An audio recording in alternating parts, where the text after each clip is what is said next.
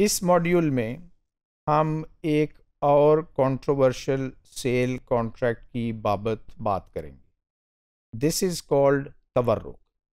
Like by Alaina, तवर्रुक is a controversial sale contract as well, and this is not accepted by everyone involved in Islamic banking and finance. However, this is the most widely used contract in some parts of the Muslim world, especially in the Arab world. So its use is very wide, and it is increasing with the passage of time, which is a cause of concern for many industry observers. इसका इस्तेमाल सुकूक structures में भी होता है, liquidity management में भी इसका इस्तेमाल होता है, और इसके अलावा रिटेल बैंकिंग में भी तवर्रुक का इस्तेमाल काफ़ी ज़्यादा है। तवर्रुक आखिर है क्या? बै अलैना की तरह तवर्रुक भी एक ऐसी अरेंजमेंट है जिसमें एक क्रेडिट फैसिलिटी तैयार की जाती है। In case of by Alaina, this credit facility is created with the help of two parties, a buyer and a seller, and the buyer and seller, they enter into two simultaneous transactions in such a way that a credit facility is created. In case of tawarruk, however, it is a tripartite arrangement. Why this is a tripartite arrangement? Because it fulfills better Sharia requirements if we have a third party between a buyer and seller who would like to have some kind of credit facility with a return. To understand tawarruk properly, let us look at this figure. There is a bank, and of course there is a customer. Customer would like to have access to some cash because the customer is in need of that cash. Now, customer would not like to borrow this money on interest basis. Rather, the customer would like to use a Sharia compliant process to receive some cash now, even if he has to pay an additional amount of cash along with this cash in future.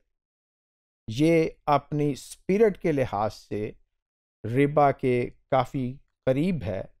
However, on technical grounds, this is not Riba. कुछ लोग इसको Healy के तौर पे भी लेते हैं. तो तवर्रुक में क्या होता है? तवर्रुक में बैंक बाजार से एक कमोडिटी खरीदता है. This could be wheat, this could be aluminium और एनी शरिया कंप्लाइंट कमोडिटी. ये बाजार से बैंक 100 रुपयों में ख़रीदेगा ऑन कैश बेसिस, और इस कमोडिटी को फिर कस्टमर को बैंक बेच देगा on the basis of a deferred payment cell, बैमुअज्जल, और प्राइस होगी 110 रुपये, जो कि कस्टमर कुछ अरसे के बाद बैंक को अदा कर सकता है.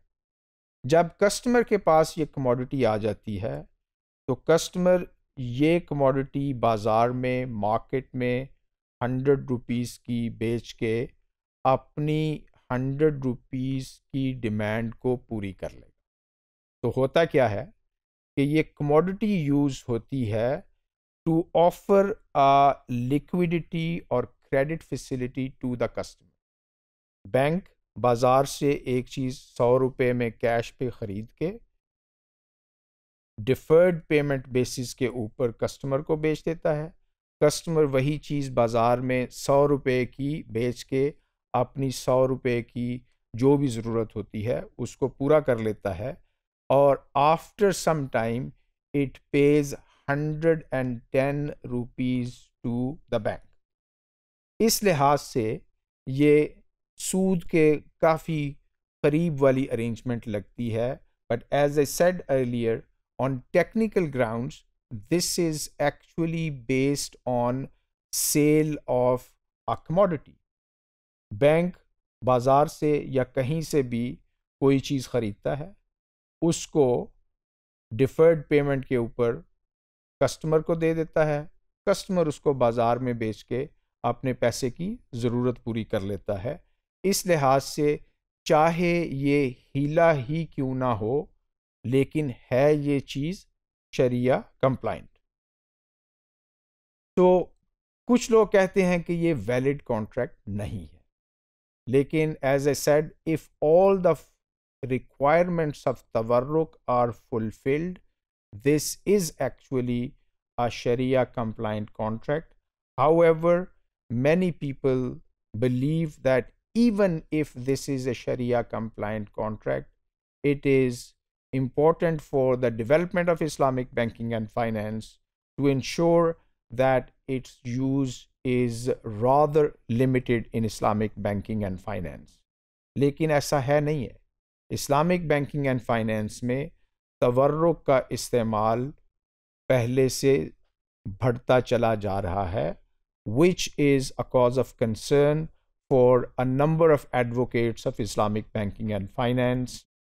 Hence, although this is a useful technique, it is important to limit its use in Islamic banking and finance to ensure that Islamic banking and finance remains a credible phenomenon.